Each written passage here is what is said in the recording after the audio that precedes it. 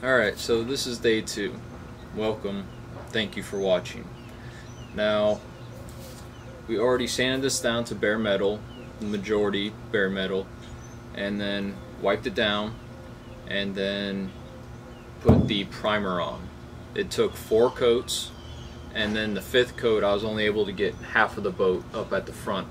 So, almost 5 full coats. Now this stuff was drying really quick yesterday or a few days ago when I put it on. This is actually fairly slick itself, so you are going to have to sand it down. They do tell you to use 220 grit to wipe it down. I'm going to go ahead after doing some tests. This seems to be doing good. You can view those tests right quick right here. So we're going to go ahead and use this.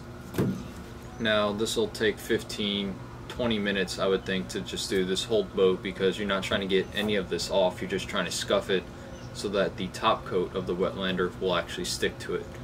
So I'm going to go ahead, wipe it down, and then we'll do the same thing that we did with the primer. Mix it up, use those half-gallon jugs again, mix it, get the portions right, and probably won't take any breaks this time. With hopefully it dries pretty quick. I'm still only going to mix half of it before, and then once I get done with that half, then I'll mix the other half. But last time this stuff was drying very quick, so I'm going to go ahead, mix up half of it after I get done scuffing this whole thing, and I wipe it down. You don't wipe it down with acetone or anything, just get a damp rag and wipe all the sand or whatever comes off after you scuff this. Just wipe it clean, and then go ahead and use your top coat. So just watch now. I'm going to go ahead, scuff it up, and see how it turns out. So again, real quick, just using these.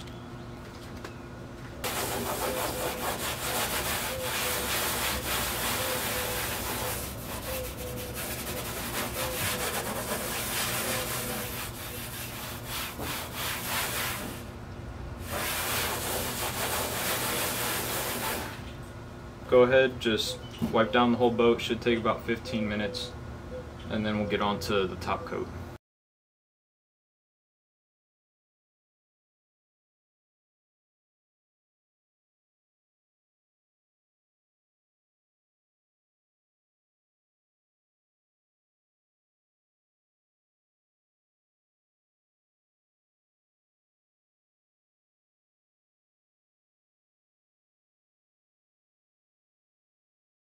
Alright, so we just wiped this whole thing down. As you're seeing over the time lapse, I am putting a good amount of pressure on these pads. I'm seeing some grooves, and if I don't press hard enough, I don't see those grooves, so I don't see where I've sanded yet.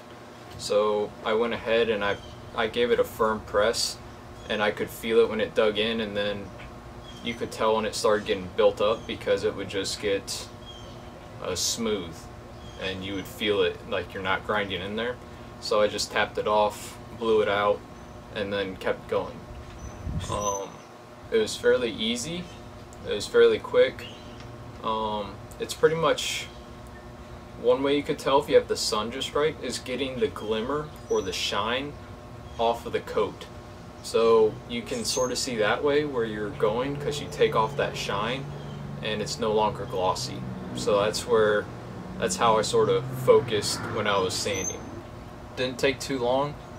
I mean, I worked in sections, and I just worked my whole way around, and then I wiped everything down with a dry rag, and then I went back around with a damp rag and wiped everything down. Right now pollen is really dropping. As you can tell, it's still slippery. So that's why I wanted to get some good grooves in here, was because it is very slick and slippery, just like I would think the top coat would be. So if it gets any more slicker, then this is really going to be pretty fun. So yeah, sand it down, then use a dry rag to get the bulk of it off, and then use your damp rag and clean the whole surface.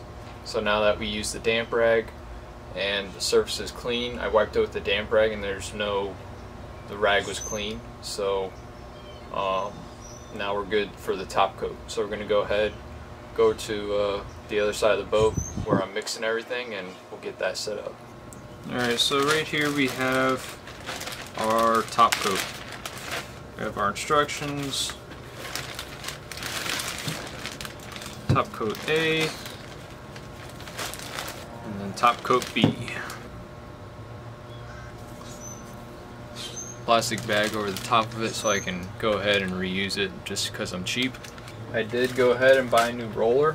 Well, I bought two when I went to the store because I wanted one for the top coat and one for the primer, because I thought it would destroy them just like it did.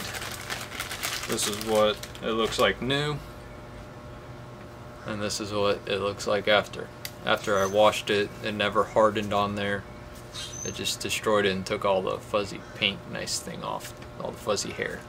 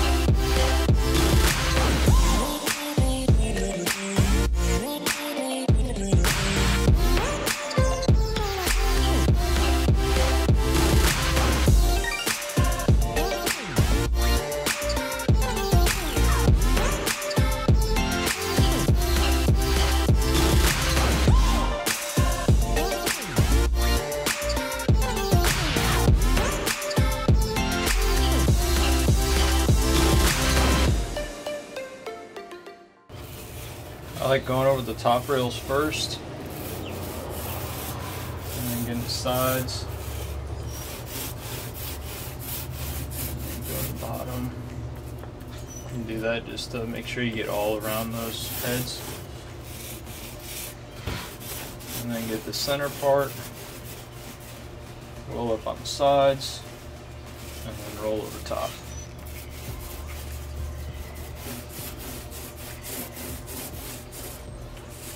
Try to get the first layer on fairly thin. That way it dries quick, and I can come back. Once I get done with the whole boat, it'll be dry. I can just continue on.